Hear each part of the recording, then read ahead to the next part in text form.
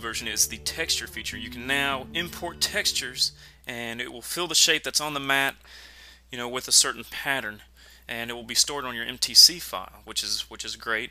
You can use this feature as an idea if you like that pattern of paper that you plan on using that you ordered, or for the print and cut option that you can do using the printer and then going ahead and bringing it into a cutter device. So let's go ahead and take a look real quick on how to do this.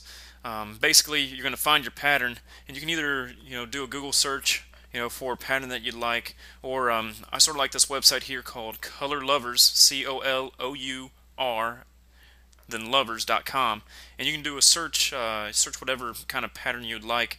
And once you see the photo that you like, you can click over here where it says preview, or if you're on Google, just go ahead and click on that image. And I'm just going to right click, I'm going to hit copy, and that's going to copy it to the clipboard. And I can go ahead and go back into make the cut.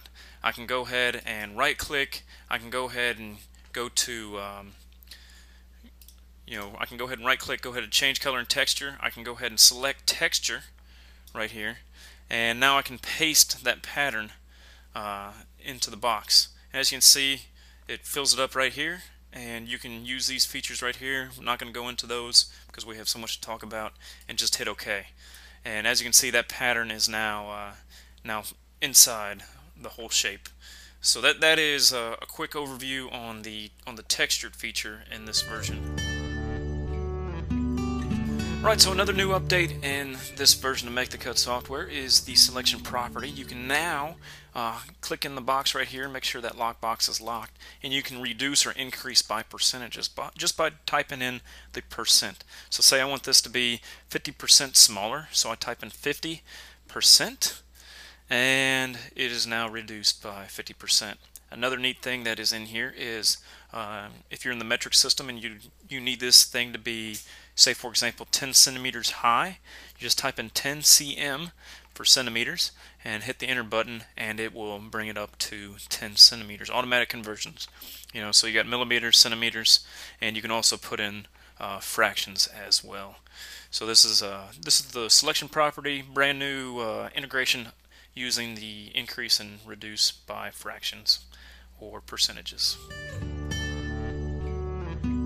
For some view options here, we have for the Cricut Cake users, you have the show circles, and you can just toggle that on and off, and that will put the circles on your mat to replicate the Cricut Cake mat. Also here we have the print options. We're going to go to File up here and go to Print Options, and here you'll notice some printer options that you can use. You can show the printer paper on your mat so you know what's going to actually be printed using your printer. You can print showing registration marks, and then you can click the do not offset printer margins. Now if you hold your mouse cursor over each item, they give you little tool tips, little helpful tips on what each feature does.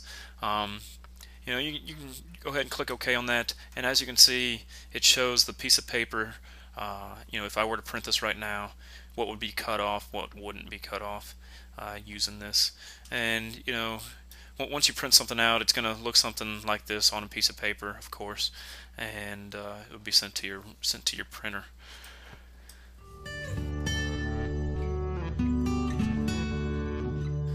Alright, right up here at the top you got Cut Project Width. It's got full support now with the Boss Cut Gazelle and also the Black Cat Cougar. So those are two new additions that are added to the Make the Cut software. Alright, so that's going to do it for this part 2 video. In the part 3 we're going to be talking about the lattice effect, the rhinestone, all the cool new features that are in the Shape Magic toolbar. So stay tuned and watch part 3 of this video series.